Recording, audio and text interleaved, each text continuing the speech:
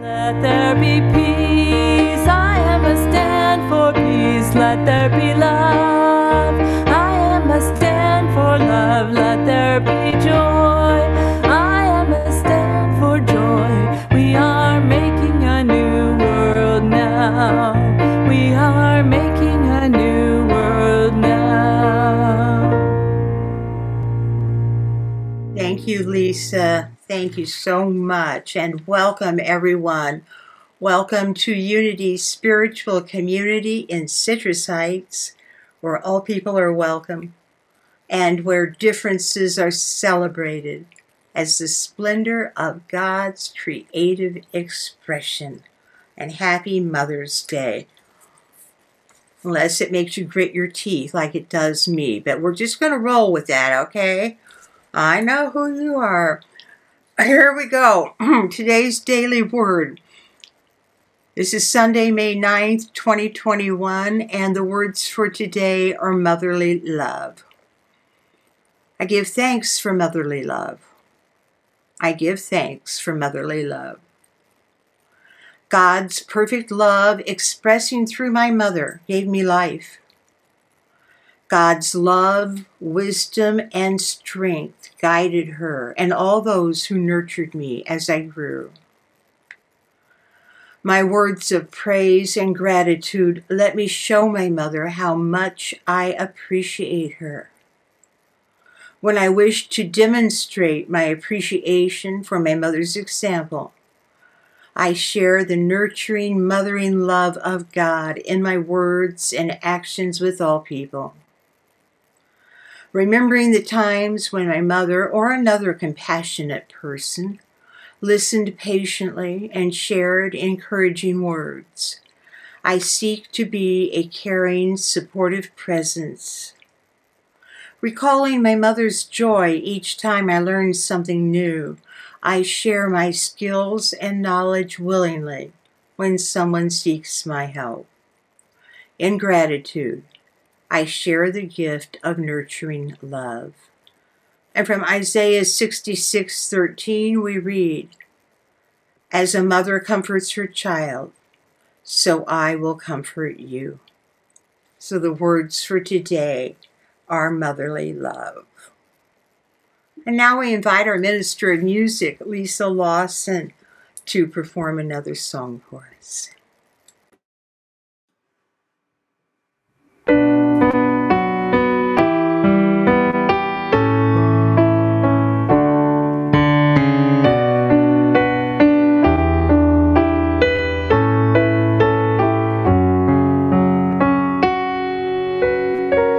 I am one with the heart of the mother. I am one with the heart of love. I am one with the heart of the Father. I am one with God.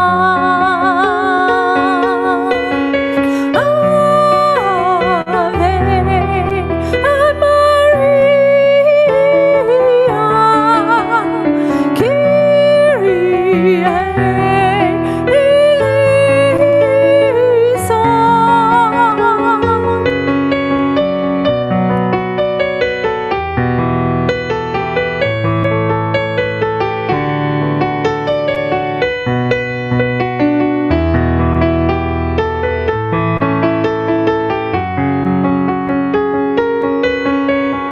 I am one with the heart of the mother. I am one with the heart of love. I am one with the heart of the Father.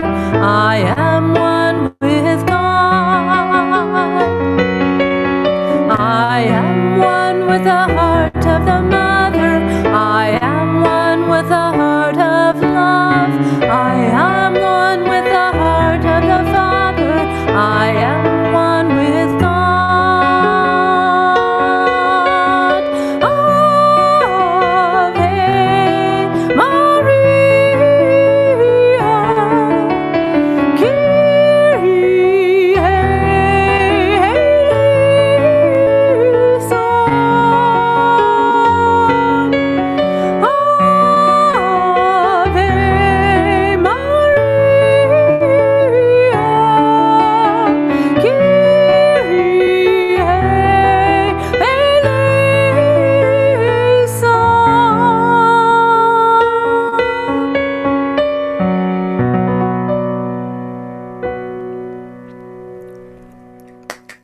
Thank you, Lisa. So beautiful, so appropriate. Thank you. So our Sunday Featurette today is called Expecting Adam. And this is one of the covers of the book. The book's been printed many times, so it has a variety of covers. It came out at first in the 1980s when Martha Beck, that's the author, and her husband John were attending Harvard. They already had one daughter who was a toddler, and they both came from strict religious families in Utah. John and Martha were a couple obsessed with success. After years of matching IQs and test scores with less driven peers, they had 2 Harvard degrees apiece and were gunning for more. They plotted out a future in the most vaunted ivory tower of academe. But the dream had begun to disintegrate. Then, when their unborn son, Adam, was diagnosed with Down syndrome, doctors, advisors, and friends in the Harvard community warned them that if they decided to keep the baby, they would lose all hope of achieving their carefully crafted goals. And fortunately, that's exactly what happened. Martha said that she had to unlearn virtually everything that Harvard taught her about what is precious and what is garbage. Adam was often described as living in 2 worlds. Messages from Adam when he was in the womb and later when he was a toddler before he could speak. Messages from Adam were delivered by strangers, sometimes the janitor in the school when Martha was attending classes, sometimes somebody she was interviewing for a totally unrelated purpose. He also appeared in dreams. Messages from and about him appeared in dreams, including when he told each of his parents in separate dreams that his name was Adam. And they had chosen another name. And then they had to talk about changing it, and they had to talk about the reason they needed to change it was that he had come in a dream. Sometimes he would appear in a dream as his adult self, even when he was still a little boy. And one of my favorite parts of this book is when he appeared in his father's dream. John was having a terrible dream about 2 jumbo jets colliding in mid-air and seeing the wreckage and the passengers falling to earth and being so upset and then noticing that there was someone standing next to him watching this. And he looked, and it was an adult version of Adam. And John said, "Isn't this horrible? This is just horrible." And Adam said, "Look at it this way." And as John looked again, each piece of the airplanes that fell to earth became part of a new terminal. And all of the passengers were just fine, traveling through that terminal on escalators and moving sidewalks and getting on other airplanes and going to the gates to check in. And Adam said to John, "You see, it's how you look at it, because these people are going places they could have not reached any other way." This was in a dream.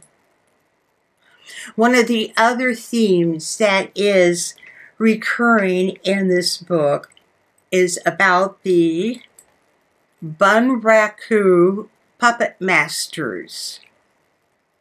John especially, but John and Martha had spent time in Japan.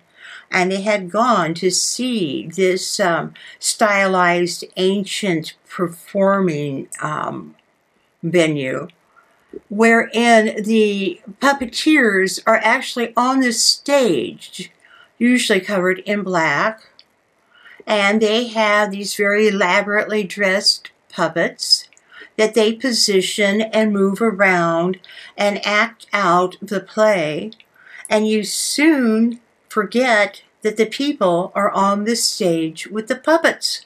They just become invisible. You just accept the theory that these puppets are moving.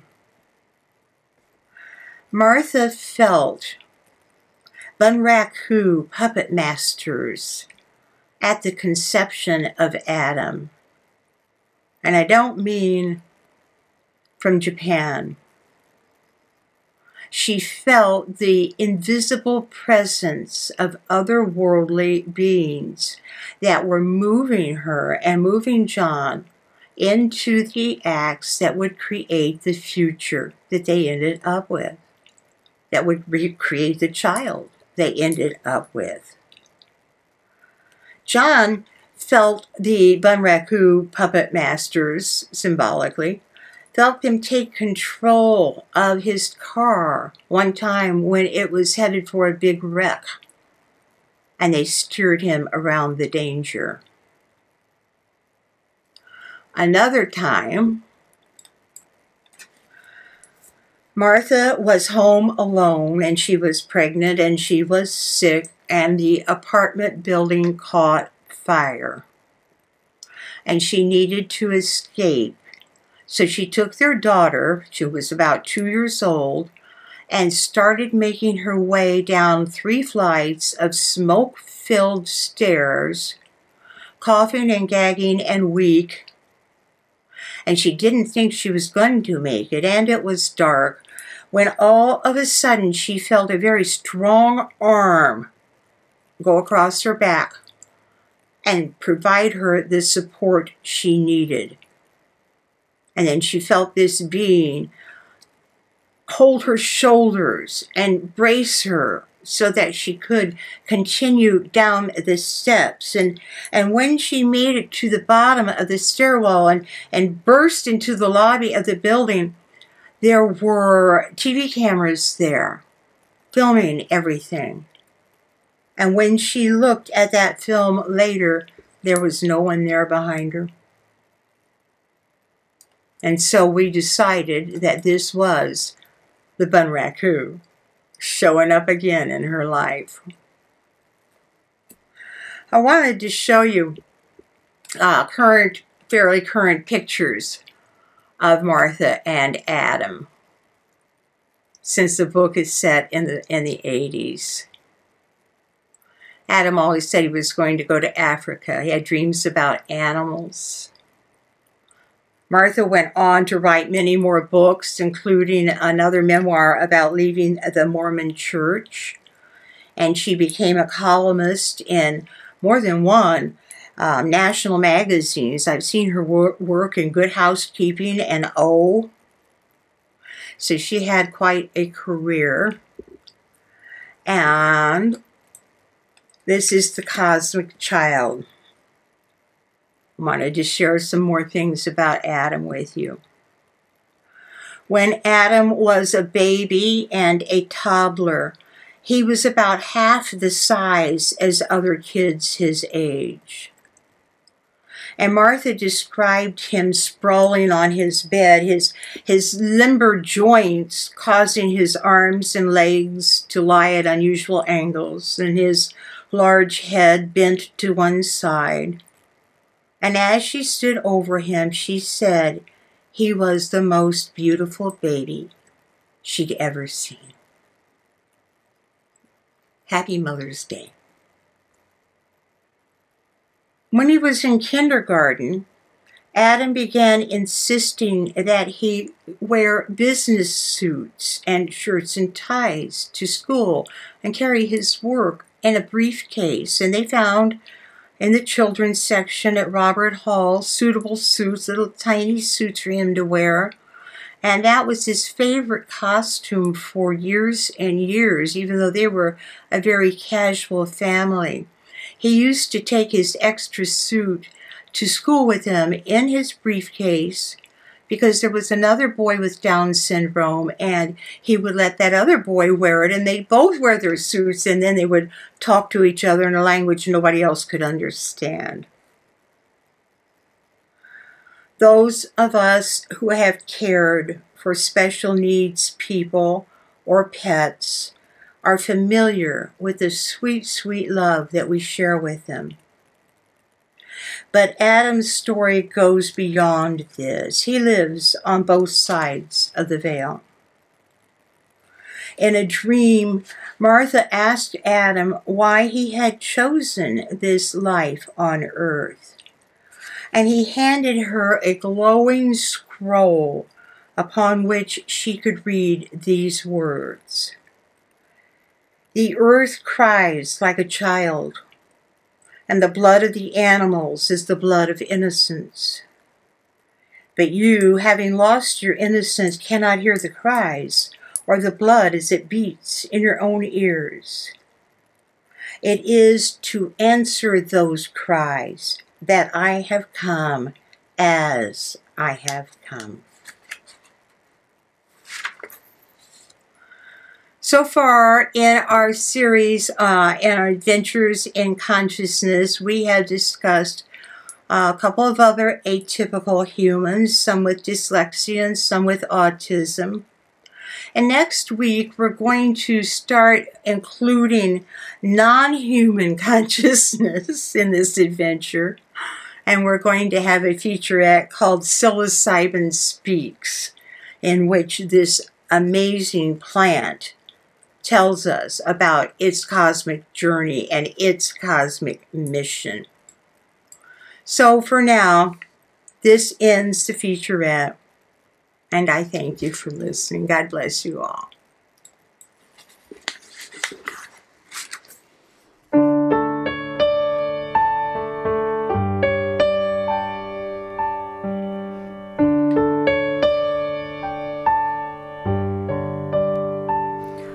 I am a gift, no matter what age, no matter how I look, there's beauty in each stage. I am a gift, and I promise every day, when I look in the mirror, I'll say, I am a gift.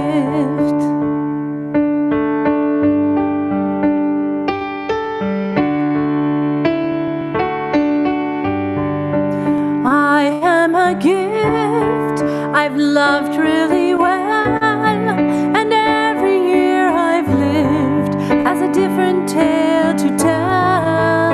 I've made mistakes, have some regrets, but I promise I'll never forget. I am a gift, I am a gift, I am.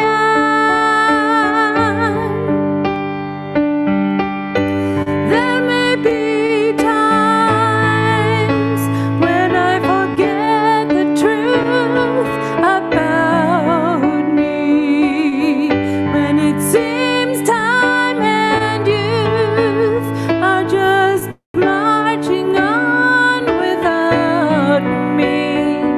That's when I might need you to find me, and ever so gently remind me that I am a gift, a precious child. I'm put here on this earth, but only for a while. So I make this vow, and I say it with love. I am perfect and whole and enough. I am a gift, I am a gift, I am a gift.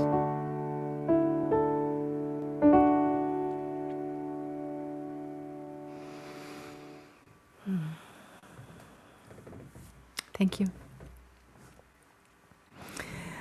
And now at this time, we take a moment to bless our prayer requests. So let's just all gather those into our consciousness this morning.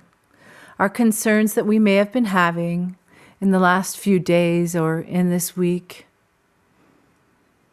Let's draw those concerns into that loving heart of the Mother that we're celebrating today, that exists within each one of us, around us.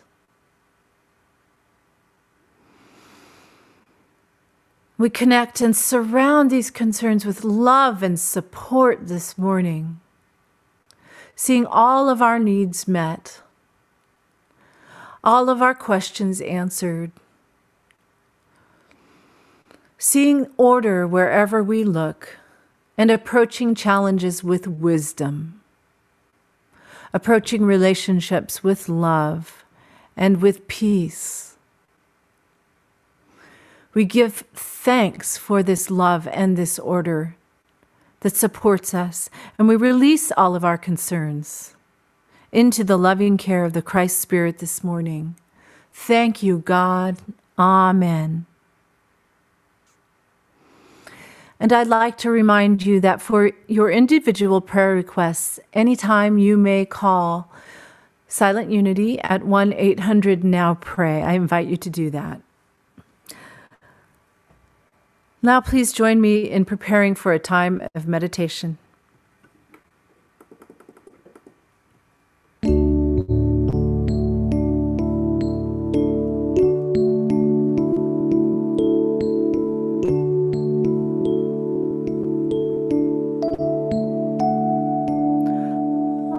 Oh, Spirit, guide me deep inside me. Take me to my high place, the place of ease and grace. Breathe in this moment,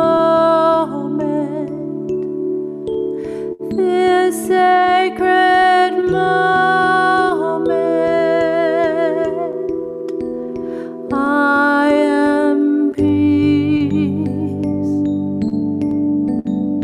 I am renewed.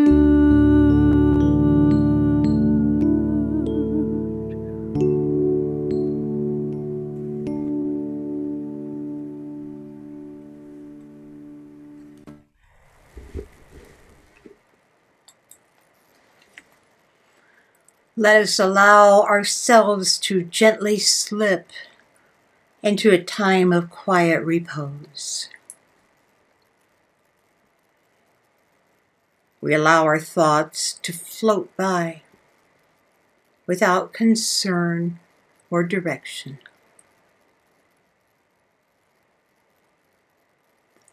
We find that still point beneath our thoughts and rest in the serene silence here.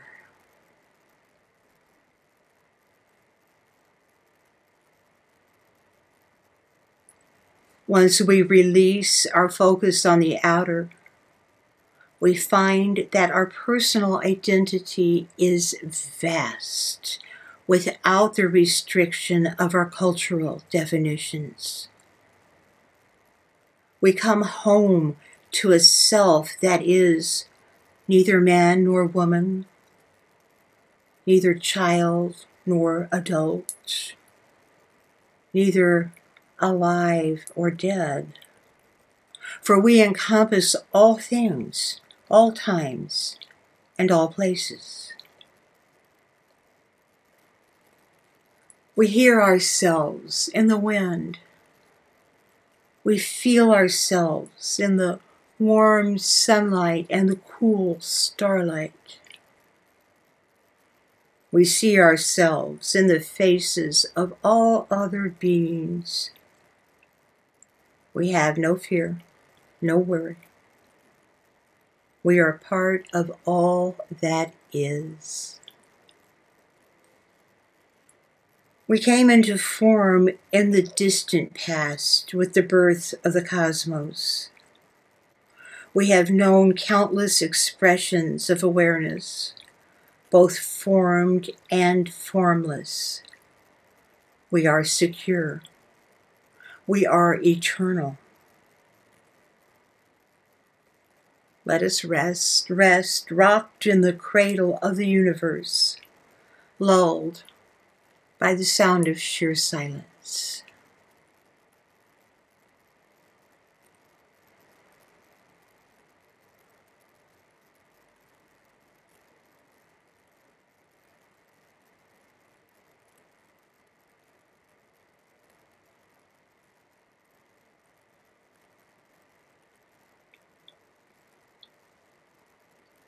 As we return our focus to this one place, this one time, this one body, we feel ourselves assuming our earthly identities: woman, man, young, old, strong, or frail.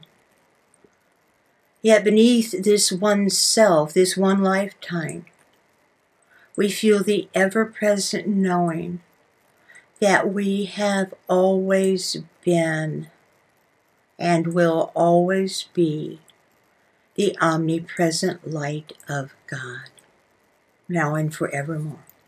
Amen.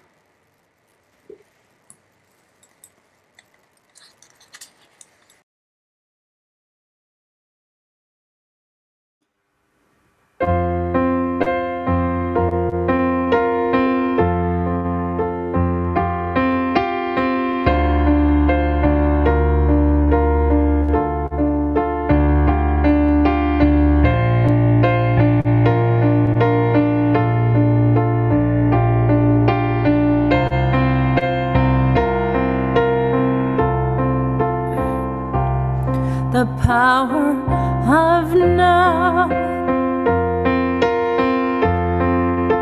is always present, nowhere to be. And where you are, the power of now flows oh so gracefully.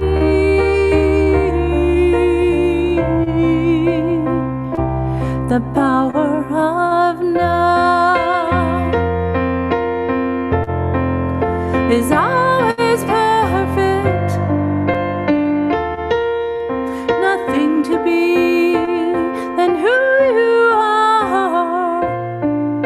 The power of now flows so easily.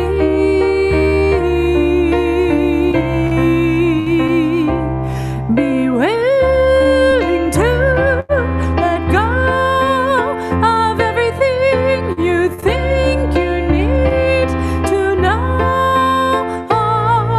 Be strong enough to let go of everything you think you need to control, for everything goes away.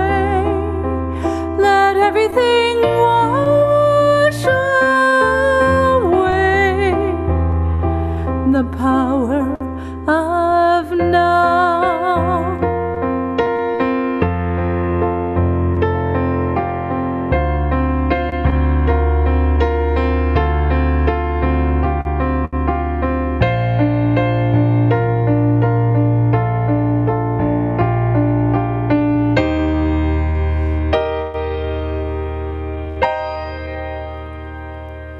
The power of now is ever flowing, connecting us all to the one. The power of now unfolds so peacefully.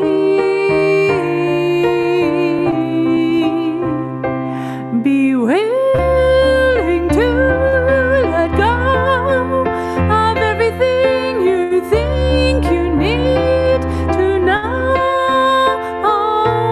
Be strong enough to let go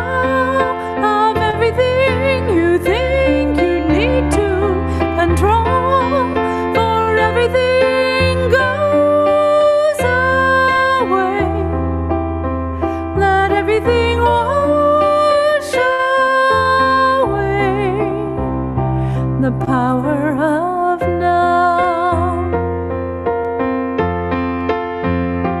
The power of now. The power of now. The power of now.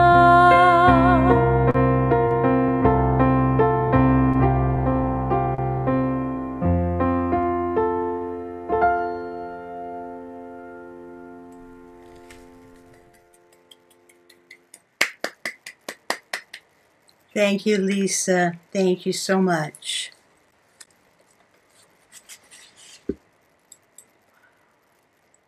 Today's talk is part 2 in our series, our 3-part series called Sacred Success.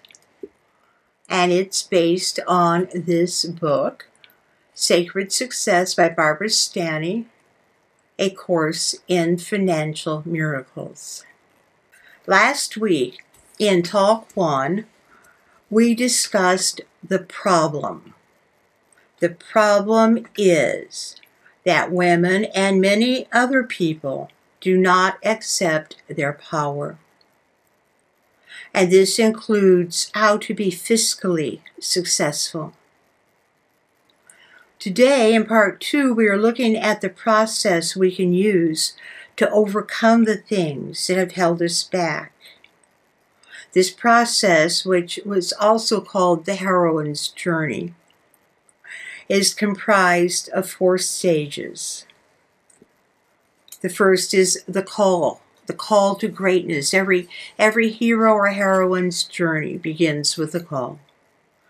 The call to greatness, recognizing the call, responding to the call, and becoming responsible for fulfilling the call. The second stage is called Receptive Surrender, which includes taking time for preparation, taking time for rest, and allowing the universe to support you. This third stage is disciplined action, developing a strategy, carrying out the strategy, and financial planning. And the last stage is modeling greatness, knowing that we all leave a legacy, being mindful of your legacy, and being generous. Stanny discusses her desire to have millions of dollars and to help millions of people. She is using one model of greatness and success. Her personal call to greatness was to make millions, to help millions, and to give millions.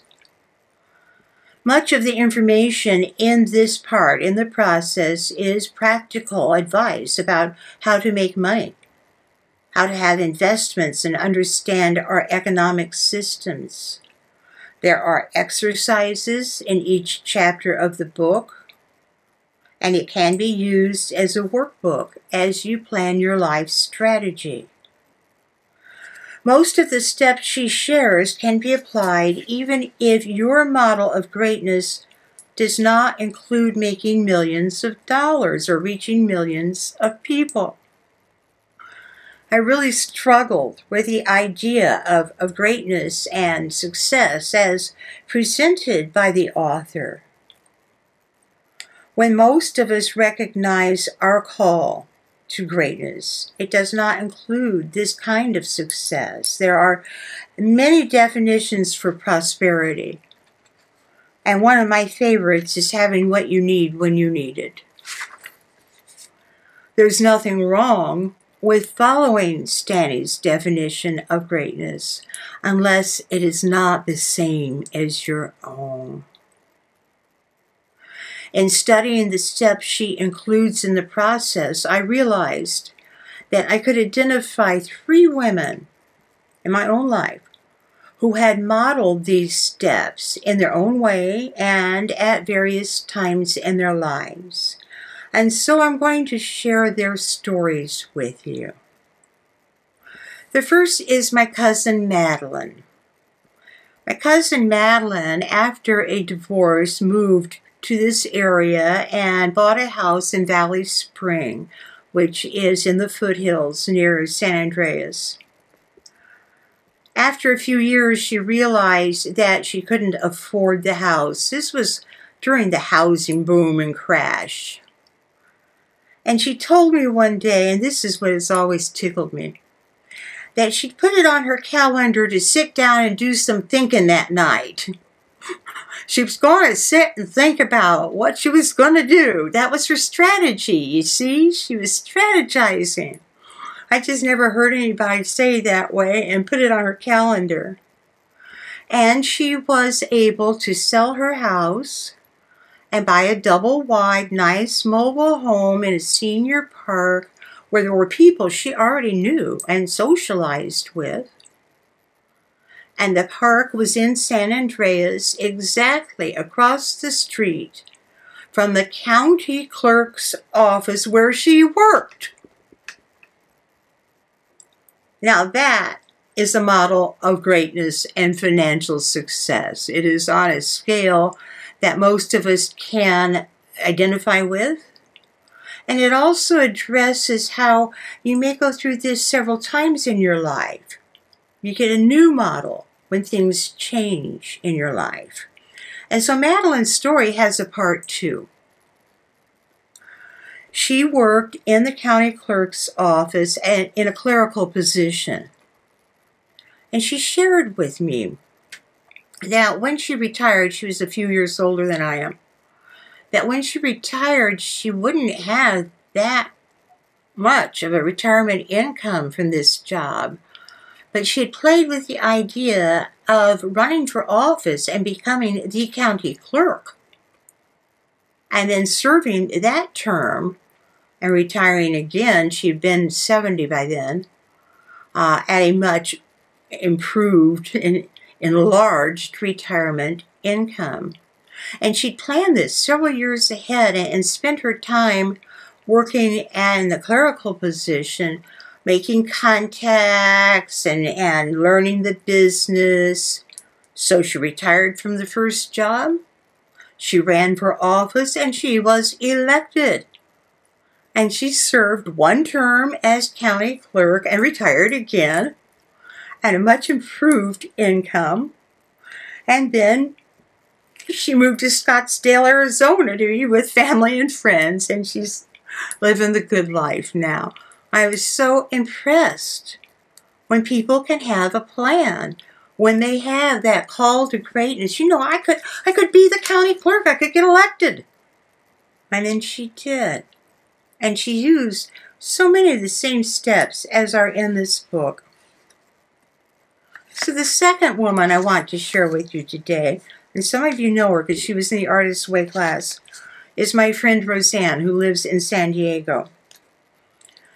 Roseanne was widowed in 2012, and she'd had a happy marriage. She'd been married for over 20 years, and their lifestyle was a large, robust lifestyle. They had a house with a pool. They had company all the time. They entertained. They traveled. They had her husband had a huge diesel truck to pull their camper, and they liked to go camping. And so when he died, it changed everything. And she needed to redefine herself.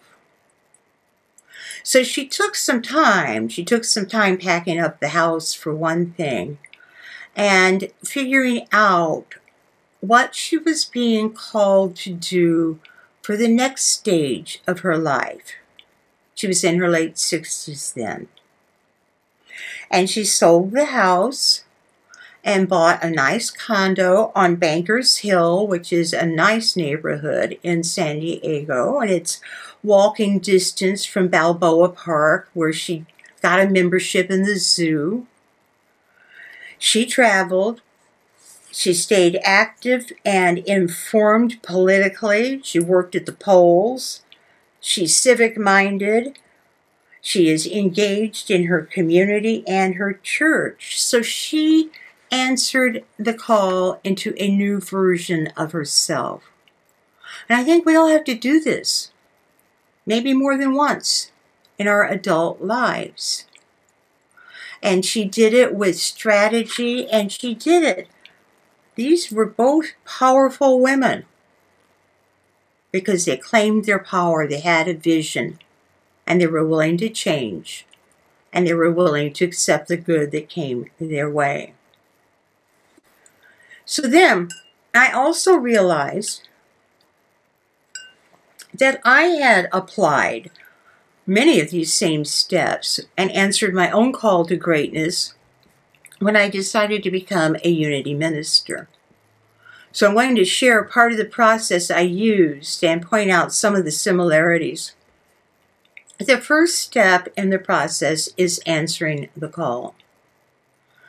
I was new to Unity in 1989. I was freshly divorced and freshly sober. I went to Unity Village for the first time to take classes to become a licensed Unity teacher in 1990. And by 1992, I had realized I was being called to be a minister. I also realized that this was down the road a piece. That I decided to finish my licensed teacher training. And I knew in the process of early sobriety that I needed to rebuild my life. So even though I made the decision in 92, I did not go to school till 98. There were years of preparation. But you know what they say, once you are committed, everything unfolds on schedule. And that takes us into this other step of the process, receptive surrender. Knowing that God has already made provisions for you to answer your call. And that these provisions will be revealed as they are needed. There's a famous quote that I like. You may have heard it before. It's by a Scottish mountaineer.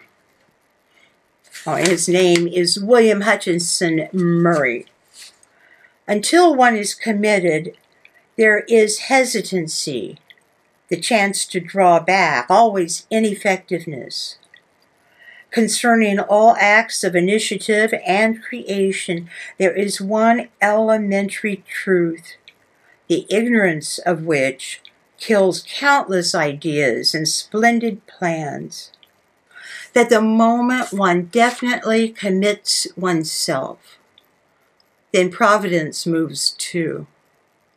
All sorts of things occur to help one that would never otherwise have occurred. A whole stream of events issues from the decision, raising in one's favor all manner of unforeseen incidents and meetings and material assistance, which no man could have dreamt would come his way. And that was true for me. When I committed to become a minister in 92, the things that happened between that day and being ordained in 2000 fit this description. Part of it was the software career that I was using to support myself. I became a trainer, and I would travel the country training new clients on the utility billing package that we sold and I implemented. And this led me to so many good things. First of all, it led me to becoming an independent consultant, doing exactly that same kind of work. Secondly, when I was still working for the company and going to Unity Village once a year for licensed teacher training, a client in Kansas, because Unity Village is by Kansas City, found out what I was doing. And they told me that they would book their annual refresher training to dovetail with my trip to Unity Village. So that when I was done with my licensed teacher classes, I'd rent a car and I would drive to Manhattan, Kansas and do what they needed done, and they paid for my plane fare every year.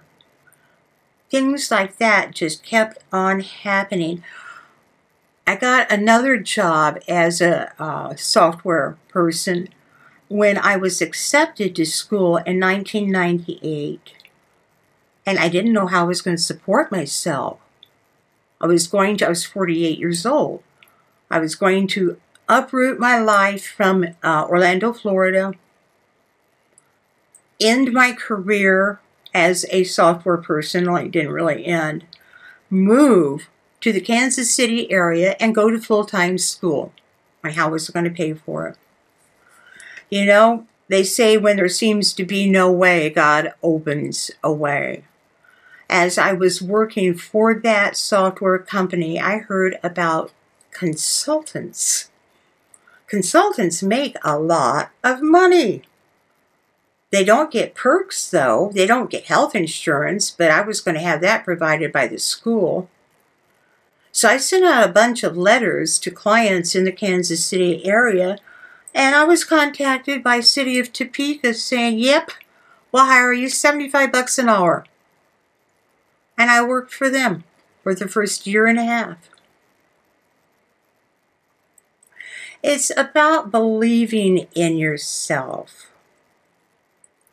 I created a strategy. I was newly divorced, as I mentioned, so I paid off my credit cards. I did not run up any additional debt. This was still in Florida. I furnished my home from garage sales. I kept the job before the trainer, the one where I was actually in the office, until I was done with all of the classes I could take at my home church. And I bought a car that I paid off before school, and I drove that car for 17 years. Tell you, can't beat it, old Toyota Camry. So I did these things. I strategized. I made a plan. I lived out that plan. And here I am. So then the fourth step in this process is modeling greatness. You know, we all leave a legacy. So this involves being mindful of your legacy. What is your legacy? What is your gift to the world? Could it be the loving children that you raised? Could it be the lives you touched with kindness in your job and elsewhere? Could it be a body of work that you've created, music or sermons or paintings? Could it be people you've taught? Modeling greatness is the most to do with living from your power and authenticity. We closed last week's talk with this. Remember that where you are right now in your life, whatever is going on, is perfect. Where and how far you go next depends on how much you're willing to release and what you're willing to receive. So be aware of what is calling you to greatness. Be aware of what greatness would mean in your life, in this stage of your life, in the next stage of your life. Surrender to God's goodwill and be willing to receive. Be willing to receive support and supply from unexpected places. Believe in yourself. Believe in your calling. Make a strategy and carry it out. And then allow the ways that you've developed your power to shine forth and bless the world. And thus ends the lesson. God bless you.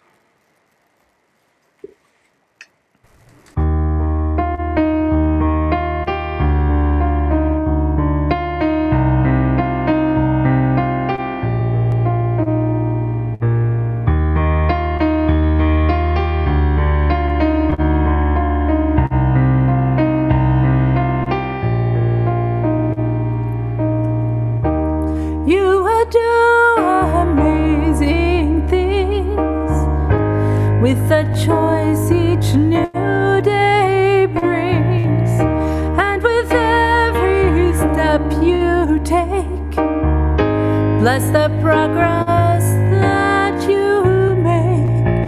The reason you live is there in every gift you give. Love your life, love your dreams. You will do amazing things.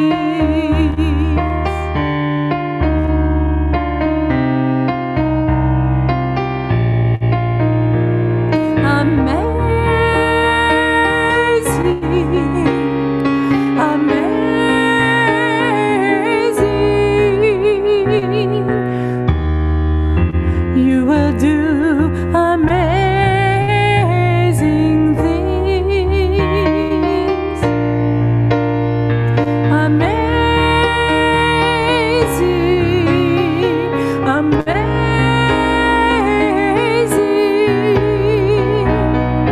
You will do amazing things.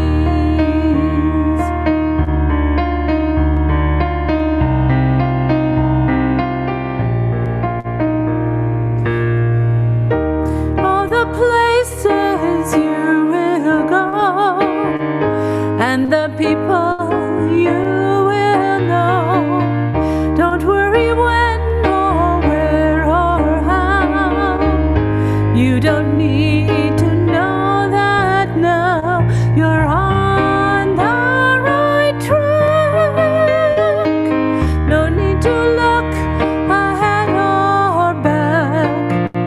Just enjoy what this day brings. You will do amazing things.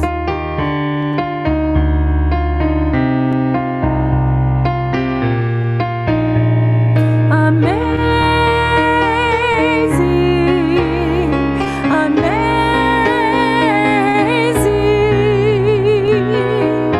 You will do amazing things. Amazing, amazing.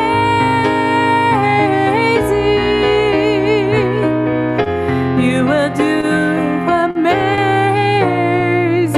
things.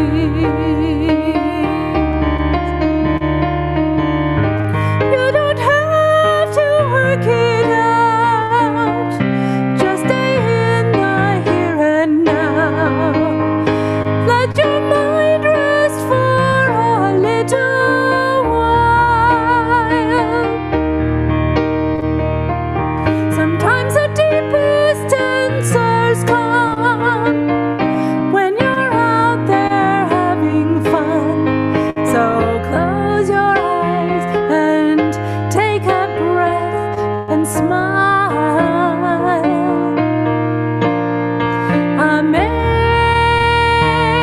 Amazing, amazing.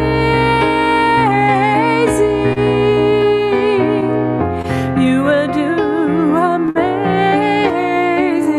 things. Amazing, amazing.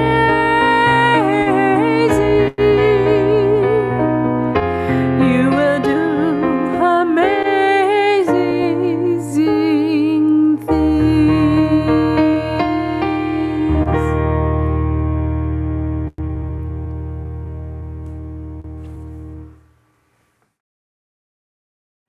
And now we get to bless our offerings, which are the symbol, the physical symbol of some of your gifts as part of this community, because this is your community and you are what create this ministry that we put out through Zoom and soon to be in person. So it is through your support, and we thank you for these gifts. You may mail your checks to our P.O. Box at P.O. Box 2176, Citrus Heights, California 95611, or there is a donate button on our homepage on our website. Also, you may find a donate button in our weekly newsletter. So we appreciate your doing that weekly, as that is what we count on to sustain our ministry. And now let us draw those offerings into this place in the ethers, where we may bless them with unity's prosperity prayer, knowing that divine love flowing through me blesses and multiplies all that I am, all that I have, all that I choose to give, and all that I am open to receive. And so it is. Thank you, God. Amen. So we have a few announcements this morning. The Wednesday night class, Living in the Flow of Life, continues. It'll continue through the end of May. I've been hearing really good things about the class. I love the way it's structured with the variety of activities and some little art things and things that address a variety of learning styles. Plus, it's based on Eric Butterworth's book, and he is one of a kind. He's truly one of the forefathers of Unity thought. So it begins at 6:30 for 2 hours on this same Zoom ID on Wednesday night. Next Sunday will be the third and final part of the Sacred Success series based on Barbara Stanny's book, and that part is called The Power. We had the problem, the process, the power. And then for our featurette, we're going to do Psilocybin Speaks. I had originally said it would be Alex and me. I'm just postponing that. Also, next week, we're having a guest musician, Sky Nelson. You probably remember him. He has been a musician at least 3 times, and he's been the speaker a couple of times, too. Well, we always enjoy him. You may remember me. He plays the piano and does a lot of his own work. Then after the service today, as always, we invite you, if you're here on Zoom, to stay on, and after we shut down the recordings, we'll have a time where we can chat and check in. So at this time, we ask our minister of music to lead us in the peace song.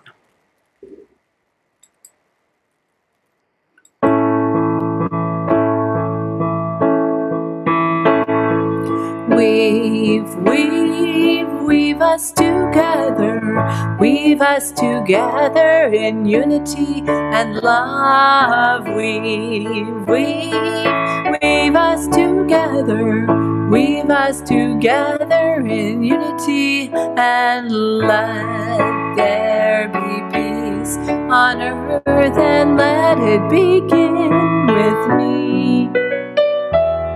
Let there be peace on earth, the peace that was meant to be, with God as Creator. Family all are we.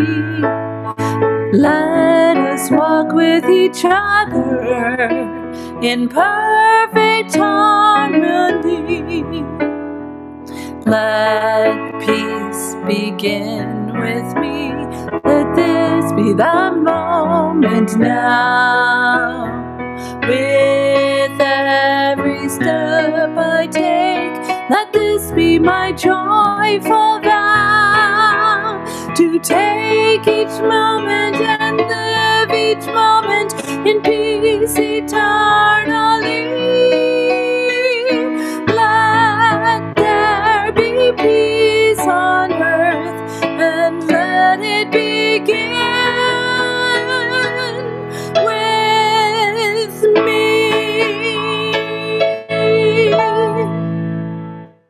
And now for our prayer for protection. We know that the light of God surrounds us. The love of God enfolds us. The power of God protects us. The presence of God watches over us. Wherever we are, God is, and all is well. God bless you all. Have a wonderful week. We got a good thing going on around here. We got a good thing going on around here. You can see it on each and every face. There's a sweet, sweet spirit in this place. We got a good thing going on around here. We got a good